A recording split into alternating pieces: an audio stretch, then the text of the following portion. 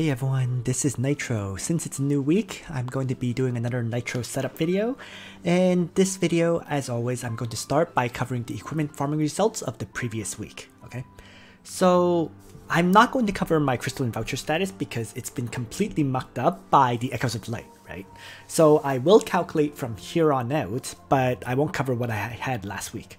Long story short though, today, currently I have 4 vouchers and 913 crystals, so we'll see how much I have next week, because I won't be doing any kind of purchases, right, to increase my crystal count unnaturally.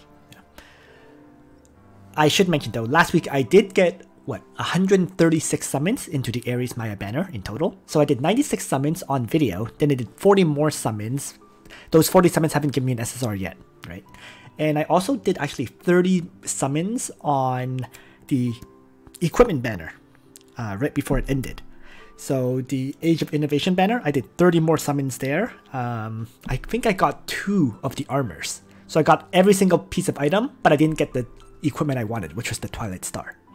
In any case, so last week's equipment farming, right? I did the monthly purchases of SSR accessory from the store, as well as the 2 memory shard purchases of accessories, right?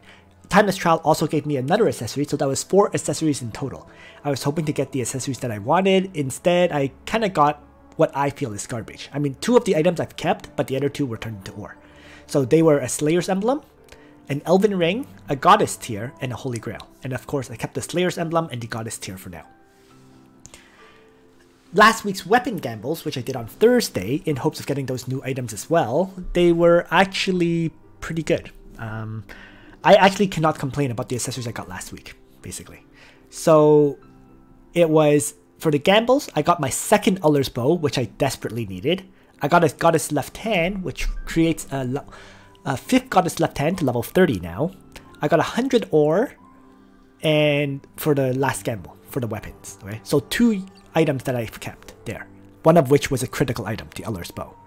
For the helms, all 3 were garbage, so I got 300 ore back.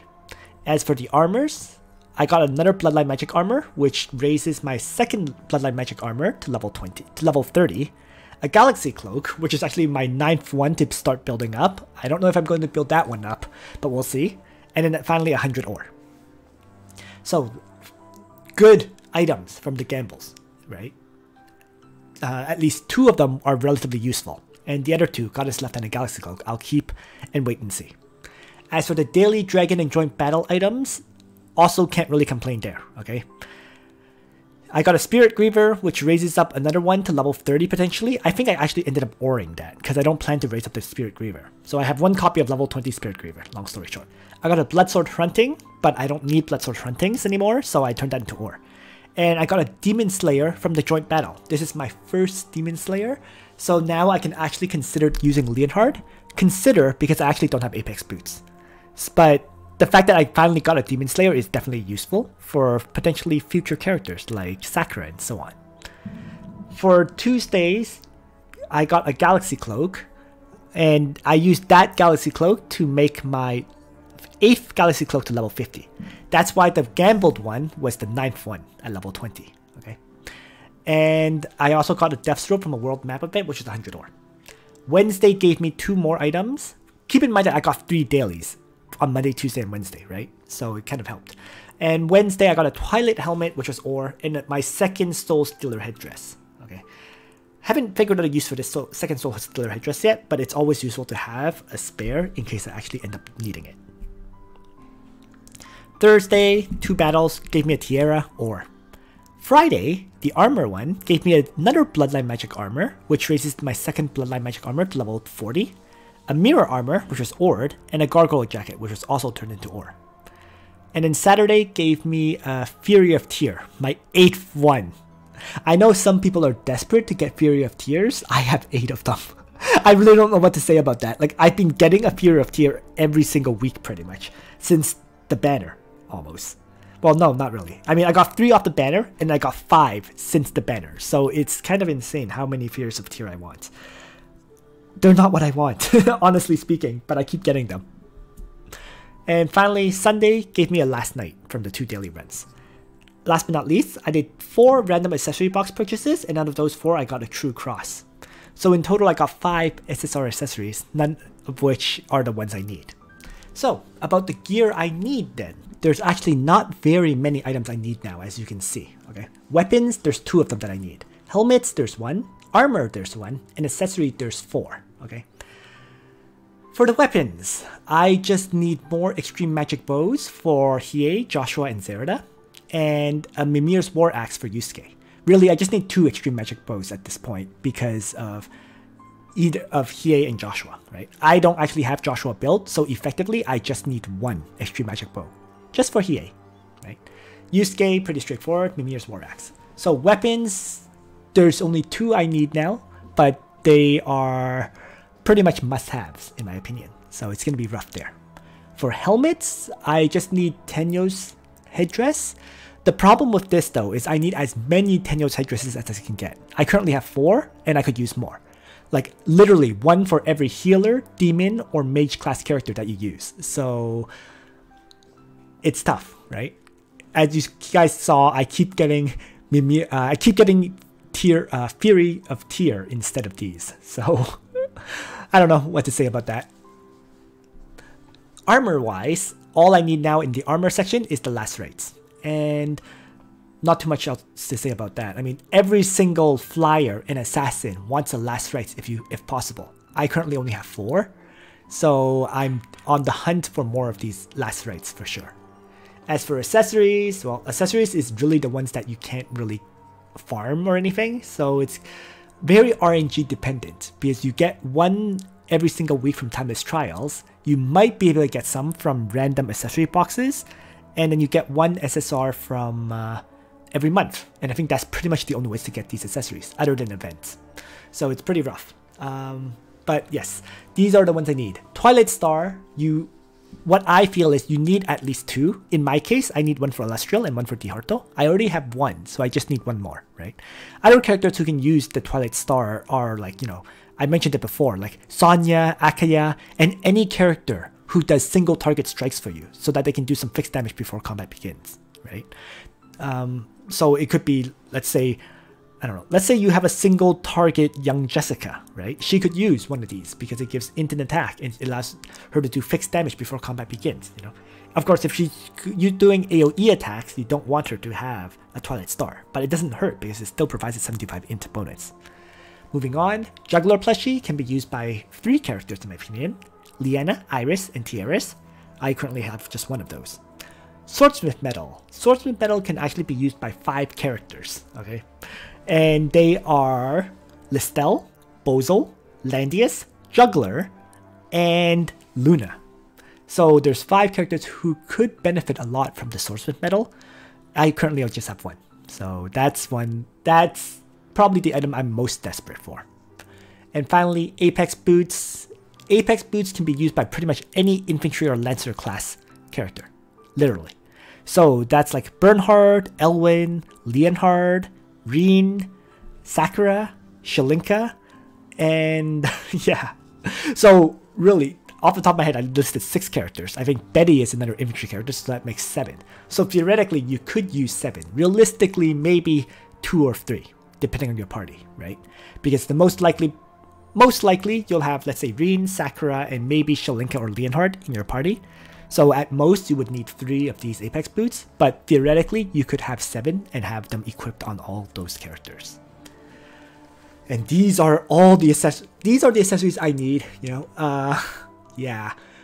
Gear-wise, I don't know what I'm gonna do with regards to farming the random gambling every single week, because there's a few items in every category I need right now, but they're hard to get. So we'll see about that.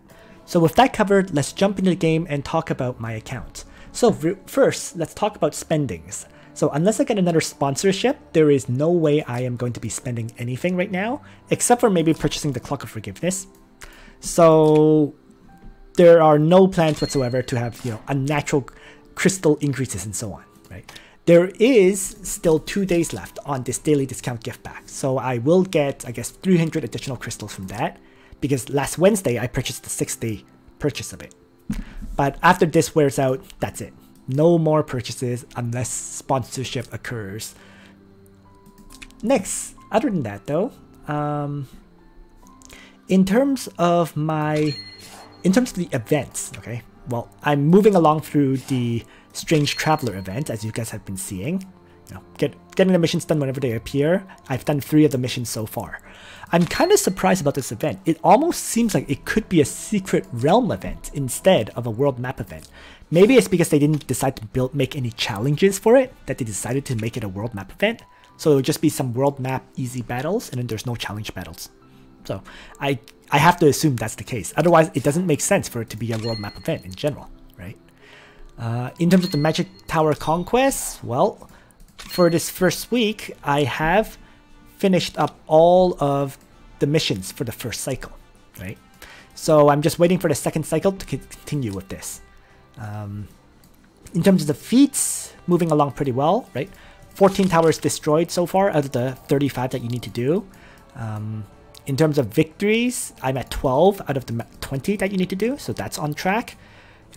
1500 conquest points, I'm at 1317, so I'm going to hit 1500 for sure as well. So those 3 feats are mostly covered over the next few weeks. It's the one that may be a struggle is to eliminate 400 enemy heroes in matched battles, right? That's going to take time for sure, right? First week I got 104. You'll pretty much have to do 133 every single week. So I'll have to get a few more matches in for this. Don't really want to, but in order to stay on track and finish this event by the 25th, I'm going to have to do that. So I might get some more matches in this week, just to get as much of that done as possible. Shard farming wise, so far last week we still had the 18 Gate of Fate event, so I was farming Diglett, Diharto, Hiei, Gizaroth, and Yusuke, 5 characters. The final few runs were going into just unlocking characters, so it really helped. And on Thursday, where the Ares and Maya banner occurred, I was still busy farming up Diglett, so I didn't start working on Ares until Saturday. Nonetheless, the end result is that Diglett is now 6 stars, Diharto is at 100 out of 150, Hiei is at 40 out of 100, Gizaroth is at 43 out of 100, Yusuke 132 out of 150, and Ares 16 out of 50. As for whether I'll continue to farm up Diharto or hope to get an off banner of him, we'll wait and see, right? I'm not really in a rush to bring Diharto up to 6 stars, and he's currently reasonably usable even at 5 stars, so I will just continue to use him as is for now. Ares, so since then, I'm going to be focusing on Ares, Hiei, and Yusuke this week. Although Yusuke will also finish up by Saturday, so he will hit 6 stars as well. So the new character I'm going to add, which is highlighted in red, will be Gizaroth, right? And I'll be doing 3 runs of Gizaroth on Sunday, so he'll reach 46 out of 100 shards. So from that week on, I will be farming up Ares, Hiei, and Gizaroth. So that will occur for 2 more weeks until Saturday, June the 27th, where Hiei will hit 5 stars at that point. With a 5-star Hiei, I don't think I'm going to need to raise him up to 6 stars, so instead I'm going to transition to farming up Lanford for a few days, right? So Lanford will get farming for 5 days. And the reason I'm going to farm Lanford for 5 days is so that his shards are at 31 out of 50. This puts him within range of having 50 shards, because on July 9th, that should be the couples banner, right? It's the Chinese Valentine's event. We have it occur in the summer as a couples banner, and if I have 50 shards of Lanford there, I can trade those 50 Lanford shards for 60 Mystery Knight shards. So that's why I'm farming up Lanford shards in advance, right? If I have those shards and I get a CP token, I can trade it and then get some extra shards of Mystery Knight, either unlocking her or getting extra shards of her to raise her up towards 5 or 6 stars. So that's the plan that's why I'm getting those Lanford shards, right? So in the meantime, it will be Ares and Gizaroth. And then on Thursday, that will be the Elucia and Shalinka banner, where I'm going to draw for 1 hero, right? I'm leaving it open for now because if I get Shalinka, I'm probably going to start farming up Shalinka. If I get Elucia, then I'm going to probably continue to farm up Lanford shards instead, so that I will have 50 shards of Lanford or whatever right? So that's kind of a wait and see situation, but my plans up to July the 2nd are set in terms of shard farming. Like my plans for this whole month in terms of shard farming is completely set, so I don't have to worry about that. So this brings me to the next part of this video, which is of course the gambling. Now, in terms of gambling, I'm actually very, very low on Aura Column Ore. I have 645 on hand right now. And I really do have to purchase the 5 gift packs for better enchants as well. So I'm actually not sure what to gamble on at this time. In large part as well because I am currently upgrading gear too, right? For example, I need to finish up Gizerof's Scepter of Destruction, and that needs 300 ore to buy Epic Martial Spirit for it, right? So I'm probably going to be doing less gambles for the next few weeks as I try to get the gear that I really want to upgrade finished up, right? Like as I mentioned, there's Gizerof, right? I may have to build up a few more Scarlet Reapers shortly. You know, maybe upgrade some more Furies of Tyr. There's the Demon Slayer that I would want to raise to level 50. Hiei has a Flower Boon Bonnet that needs to be raised to level 50 as well. You know, so there's a bunch of gear that I'm currently focusing on leveling up. And so gamble-wise, I'm going to be doing less for the next few weeks. Okay. So actually, I'm probably going to skip the gambling at this time. If I get a lot of SSRs this week, I may end up gambling, and in which case I'll report the results in next week's video. But right now, I'm not doing any of the gambles. You know, I'd literally rather buy 2 Epic Martial Spirits right now. So I have a level 50 hat on Hiei and a level 50 Scepter on Gizerof. Okay, so... And in terms of the memory shard usage, right, I currently have 11,345 memory shards, even after doing the SSR accessory purchase. That's because I did some summons on the Ares Maya banner, right? I was summoning on this banner. And I summoned 136 times, in fact, for 1 SSR. Really don't know how I feel about that, you know. At least it was Ares, you know. I know a lot of people are struggling to get a copy of Ares, or they got tons of Mayas or whatever. So at the end of the day, you know, I more or less got what I wanted. It would have been nice to get a copy of Maya as well, but I'm satisfied overall, and I'm going to be saving up draws instead. So no additional summons will be done on this banner. Moving on then. So since there was just a major update, let's take a look at the hero gallery, right? Because there should be a change to at least one of the pages, which is the reincarnation page. So currently there is now a new reincarnation page. I do have Ares, but Maya is grayed out because I don't have a copy of her, and I won't get a copy of her for quite some time. So the other ones are pretty much as is, right? They haven't changed at all. I have all the characters for Langrisser. Okay, so I have all the characters for Langrisser 5 because it got reinforced, right? I have all the characters for Langrisser 4. I have all the characters for Langrisser 3. All the characters for Langrisser 2. And all the characters for Langrisser 1. Okay. Oh, they've separated the mobile section too. So the mobile sections, for chapter 2, I am missing Mystery Knight, but I plan to get her in the couples banner. That's in July, right? So she will be I will get her next month. As for the Langrisser Mobile chapter 1, well, I'm missing Emilia, and I know Emilia does appear in a future Destiny Summon banner, so that's when I'll get Emilia. Right. As for the crossover galleries, I mean, we've covered them before, but Record of Lodoss War, everybody, right? The Yu Yu Hakusho banner, I don't have the Toguro Bros, and I don't ever plan to get them. Sakura Wars, everyone. And Trails in the Sky, everybody.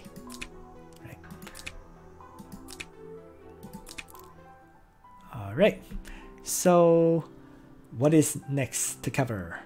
Gear and equipment changes. It's really just building up new sets rather than upgrading existing sets. Well, I should mention I've tried re-rolling a bunch of enchants to get some better rolls on some of this stuff. It didn't work out very well. And I realized I really do need to change this mirror armor up for a Bloodline Magic Armor. So I have enchanted one for Langrisser. So this Bloodline Magic Armor currently has 4 magic defense, 11% defense, 5% attack, and he's going to equip that up, and we'll see how it goes.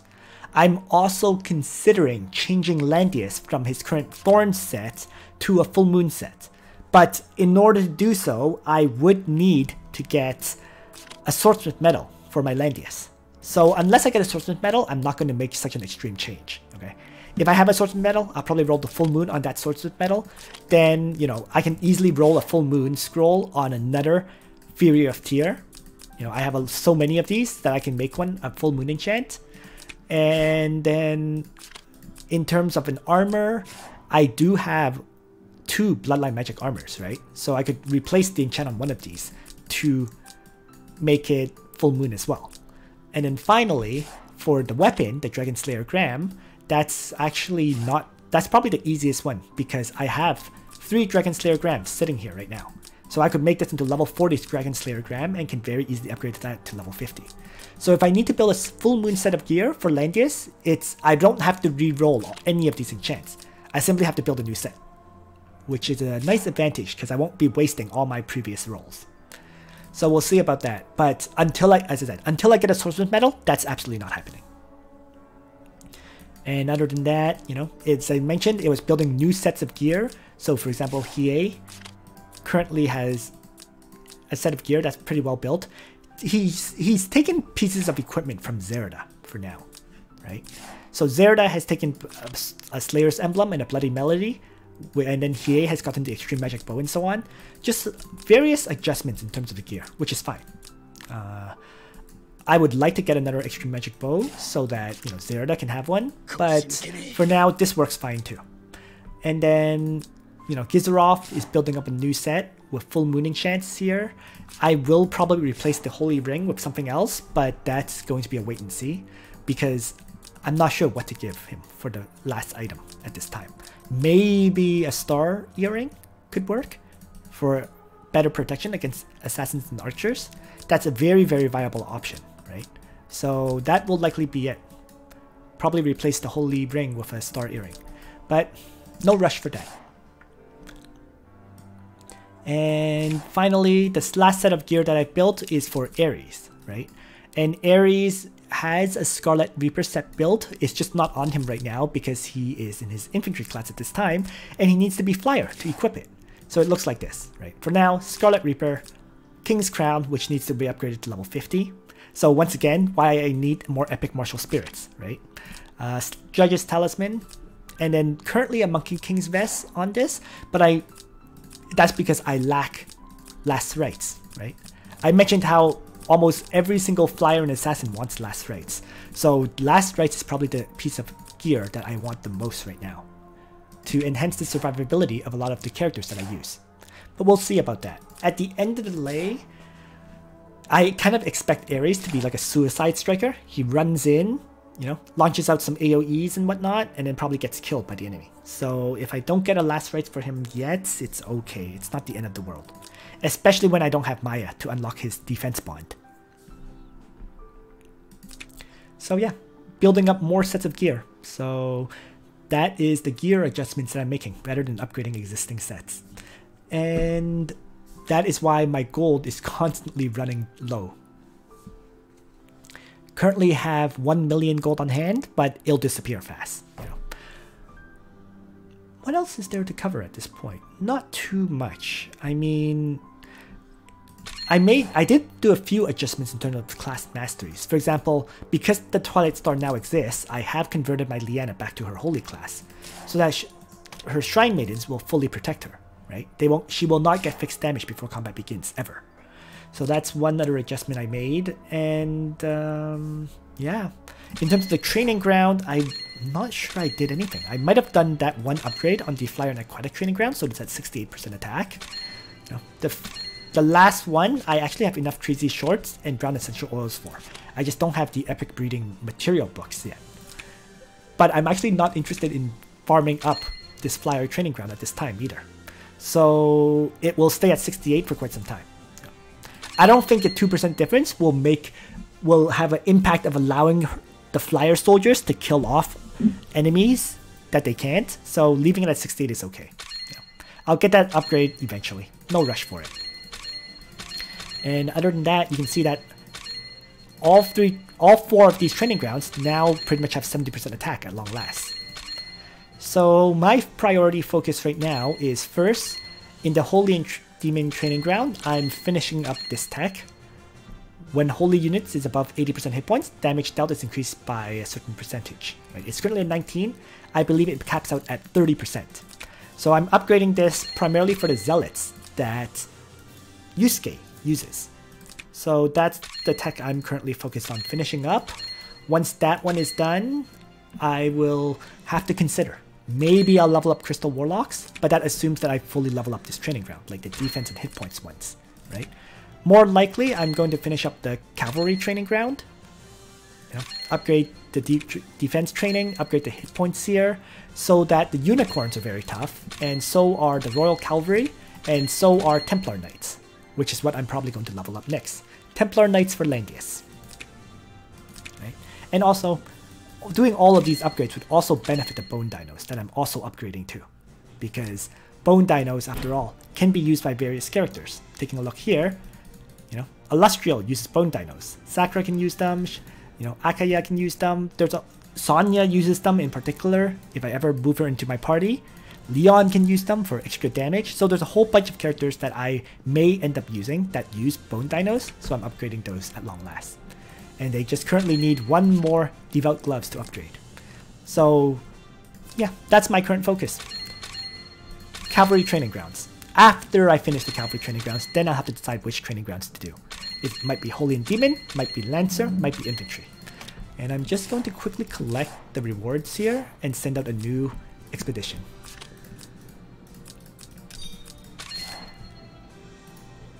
Before moving on to talk about what's... There's only a few things left to cover in this video at this point. One of them is, of course, the status of my SR characters rather than the SSRs, right? And at long last, it took, what, 12 plus 16 and a half months, okay? It took me 16 and a half months, but all the SSRs that can be gotten by drawing are done. So the 130 draws that I did on the banner last week, the Ares Maya banner, did finish up Serena, who was the last SSR that you don't need to farm. So the only SSRs I have left that would need to be upgraded would be the collaboration SRs, right? For example, Pirates, right? Kazuma Kurabara, Parn, and Iris. Those four are the only remaining SRs that are not at 6 stars. So, wow, Iris is all the way up here at 7,000 power. So, for them, I'd only level them up if their event reruns, because that way they can get another 150 shards. Kazuma Kurabara would be completed. Parn and Pirates would not be completed, but it is what it is, right? Maybe I'll farm them up, maybe not. Actually, I think Pirates will actually complete if her event reruns, but Parn won't. But yeah, there's too many SSRs that I need to farm shards of. There's no way I'm going to do these SRs as a result. Nonetheless, with that, I am now at 52 out of 55 for owned 6-star heroes. So it's moving pretty rapidly towards having 55 6-star heroes, in fact. And actually, interesting to note as well is in 6 days, so by next week, I will have logged in for 500 days in total. So that will give me another 10 Trinity vouchers. Bonus, right? As for the last 3 heroes to reach 6 stars, I'm not sure that's going to be occurring anytime soon. I mean, I'm going to finish Yusuke this week, which puts me at 53, right? But Hiei is only going to grind it up to 100 to 5 stars. So I'm going to probably be stuck at 53 heroes for quite some time. Getting it up to 6 stars, I just don't see it happening anytime soon. There's no characters that are that are close to being brought to 6 stars at this time. The closest is arguably Ashram. but I realized I just don't have time to actually farm Ashram up to 6 stars. So he's going to be left at 5 stars, just like so many other heroes. Yeah. If I were to focus on getting those 10 Trinity vouchers though, it would probably be finishing up Ashram and actually finishing up Leonhard, who is at 78 of 150. But neither one interests me at this time, you know. In particular, unless I get an Apex boots, Leonhard is useless. And as for Ashram, unless I get like last rites and so on, lots more last rites, I'm not going to build him up either. And that's it. So thanks for watching, guys. I hope you found this video interesting or useful to you. I've been improving these videos, although they've been taking a lot more time to do. And on that note, Nitro out.